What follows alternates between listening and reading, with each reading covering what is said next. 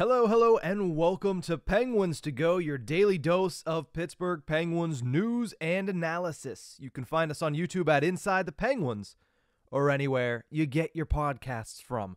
I'm your host, Nick Brlansky, and today I want to just mention one thing to all you listeners out there.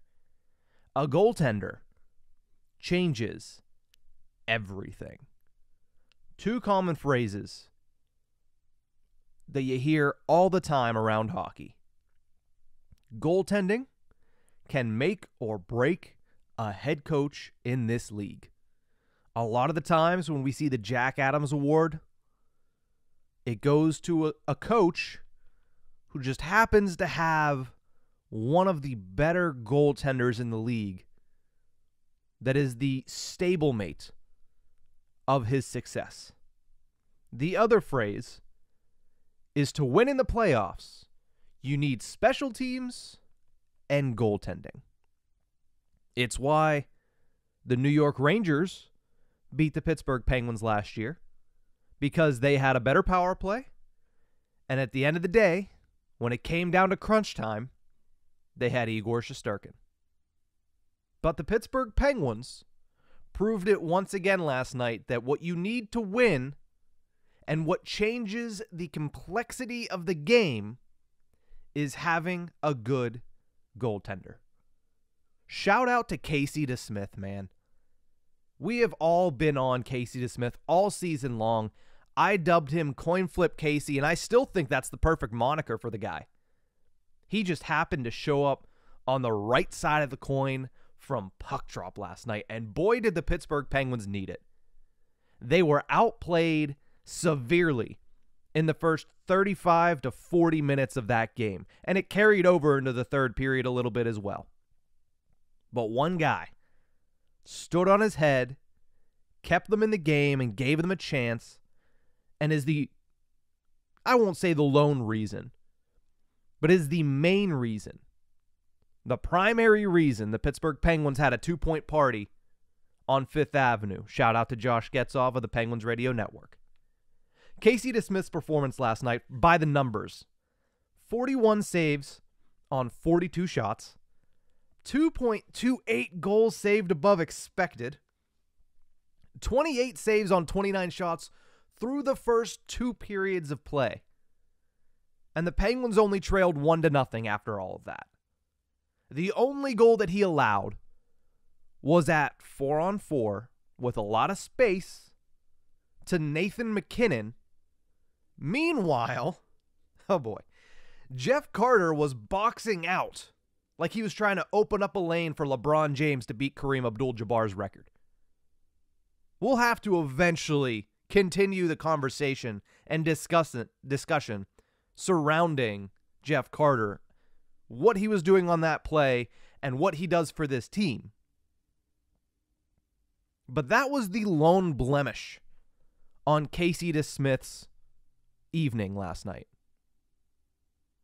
Go into overtime, 3 massive saves on the penalty kill in overtime to keep the Penguins in it and to directly lead to the Kris Letang goal that gets them that all-important second point that has eluded them 4 times out of the last 10 games.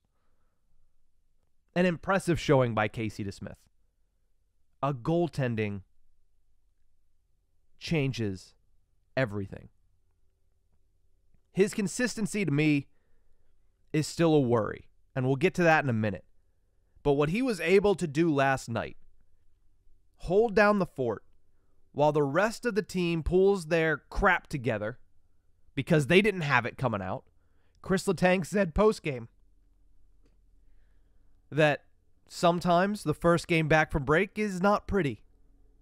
And this one was no exception. The Pittsburgh Penguins did not show up in the first period, and the defending Cup champions did show up, but luckily, number 1 was there. I know what everybody's going to say. Hey, you've been bashing him pretty bad for the better part of 2023 to this point. He's deserved it. He has. And I'm not saying one game absolves him of everything, but this shows us that he has it in him. He has it in him to be the guy that the Penguins saw late last season. He has it in him to be the guy that we saw in Game 1 against the New York Rangers. And all he has to do last night, a little above and beyond the call of duty and what it should be, but all he has to do is give the best players on the Penguins a chance to make a difference in the game. And 9 times out of 10, they're going to do it. From the point that there was 6 minutes and 19 seconds remaining in the game, I went back and I rewatched that. I suggest if you have ESPN Plus, and you can, I would go back and watch it if I were you. Watch the way the top 2 lines take over. I'll even give credit to Kasperi Kapanen. He made a couple of very nice plays in that stretch. And we'll talk more about Kapanen, Carter, who I've mentioned both of them. We'll talk about more about those guys tomorrow on Tip of the Ice-Burgh. But from the 6 minute and 19 second remaining mark, Evgeni Malkin's line broke through in a big way. Everybody is going to point out, Evgeni Malkin's effort in overtime, diving for that loose puck over Pavel Francouz, leading to the opportunity, despite taking a penalty that put them shorthanded in overtime. But you look at the way that his line was operating. And I'm so happy that Mike Sullivan chose, coming out of break, to put that line back together, to put Rust down there with Zucker and Malkin, because that has been the Penguins' statistically best line when it comes to puck possession and scoring opportunities. They demand the puck when they're on the ice, and they did it late in that game. It breaks through. It's not the prettiest goal. It hits off of Francouz, bounces off of Brian Rust, but the one thing I want to mention is not only on that shift where they scored, but the shift that starts at 6:19 remaining. I've said it 3 or 4 times, so you can bookmark it. Watch that shift by the first or the second line on the Penguins. Sometimes could be a first line on some teams. The second line for the Penguins. The way that they're able to support the puck carrier, the way that they're able to forecheck with both Rust and with Zucker, the way that they just cycle the puck and all converge on the net. That's something that you would think is pretty obvious. Down 1 late in the game, where do you go to score goals? The front of the net. But they do it in a way that, hey, we'll get the puck to the net, the 3 of us will get there, and we'll all be in position to, no matter what direction that puck goes, we're going to try to have it covered in each and every one. And that line did it. And that's something that you can afford to have happen when your goaltender keeps you in the game. Because to be honest, considering the way that most of the team played last night, they shouldn't have been in the game with 5 minutes to go in the third period. It should have been probably 3 or 4-0. Maybe 3 or 4-1. But Casey DeSmith stood on his head. Like I said, the consistency is still a worry, but we're starting to see him put better performances back to back to back. Now, I know this is the first game back off of a long break, but that's a good performance. What did we see in the Capitals game right before break? A good performance. What did we see against San Jose? Very bad defense. Very bad defense. Now, would you have liked a save or 2 from DeSmith? Yes.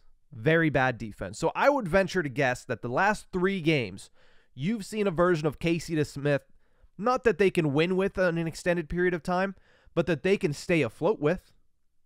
They can stay competitive with, especially going on this California road trip where you're not sure whether or not Tristan Jarry is going to be back yet. I understand last night was the absolute apex of what we can expect from Casey DeSmith. And it's asinine to think he's going to give that effort night in and night out.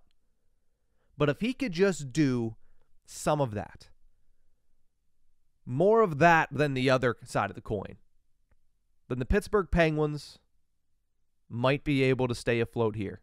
Then the Pittsburgh Penguins might be able to hold the dam until the reinforcements come. It's on Ron Hextall to find out who those reinforcements are and to get them to this team.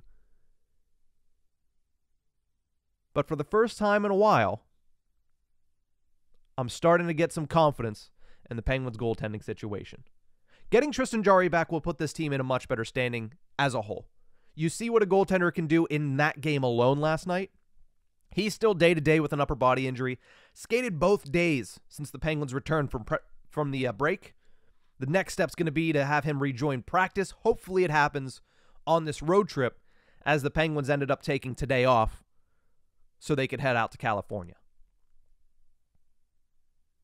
I'm not saying Casey DeSmith can lead this team into the playoffs. I'm not saying Casey DeSmith can put this team over the top over teams like the Islanders, teams like the Panthers, teams like the Sabres, teams like the Capitals, all four of which are fighting for those 2 spots with the Penguins. But I am saying I have more confidence now than I did a couple weeks ago that if the Penguins can get Tristan Jarry back, they can stay afloat until the reinforcements come. And if the Penguins get Tristan Jarry back soon, I'm pretty confident they're a playoff team. Now, they're not going anywhere unless they get those reinforcements. They might not even make the playoffs unless they get those reinforcements. But with Tristan Jarry back and with the way that this top 6 is playing, it's going to be hard to deny the Pittsburgh Penguins a 17th straight playoff appearance. Like I started this out saying, a goaltender changes everything. Not only for this team, but for any team in the National Hockey League. That's going to do it for this episode of Penguins to Go. Thank you so much for tuning in. Remember, you can find us on YouTube at Inside the Penguins or anywhere you get your podcasts from. Apple, Spotify, Google, Stitcher, wherever you listen to podcasts, the Tip of the Ice-Burgh feed and Penguins to Go should be right there along with you. So make sure you like, subscribe, you leave a review, leave a comment, whatever it takes. That helps us out, as we like to help you out with your daily dose of Pittsburgh Penguins news and analysis. That's going to do it for this one. Have a great day, Pens fans.